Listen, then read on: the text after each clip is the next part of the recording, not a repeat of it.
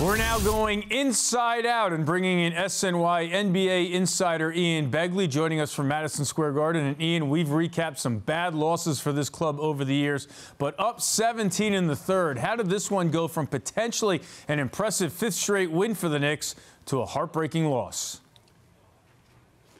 Yeah, they let Milwaukee get hot from beyond the arc, aiming. I mean, the fourth quarter, they really got going. But it started late third when you saw Pat Connaughton and you saw Joe Ingles get going, and they hit open threes, they hit contested threes, and Milwaukee seemed to get more comfortable from beyond the arc at that point. And that continued in the fourth. And, Tom Thibodeau said before the game in today's NBA, no lead is safe. The Knicks had been playing stronger with leads of late, but they clearly reverted back to that early Knick form with the lead, not playing strong enough with the ball, and Drew Holiday getting it done late, the defense slowing down, and a Knick loss and stopping this four-game winning streak. Maybe they'll start another streak here. We go winning streak and losing streak with this team lately.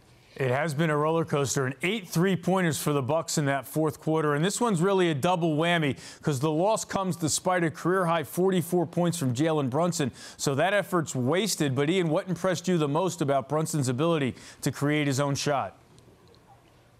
Oh, scoring at will in the fourth quarter. I mean, 18 in the fourth, kept the Knicks in this game. They were a missed free throw from having a chance to tie the game. Brunson kept them in it all night. And, you talk about his contract, $100 million plus. A lot of people question it in the offseason, but he's worth every penny, at least so far, as a Knick. His first 41 games as a Knick, very strong for Jalen Brunson.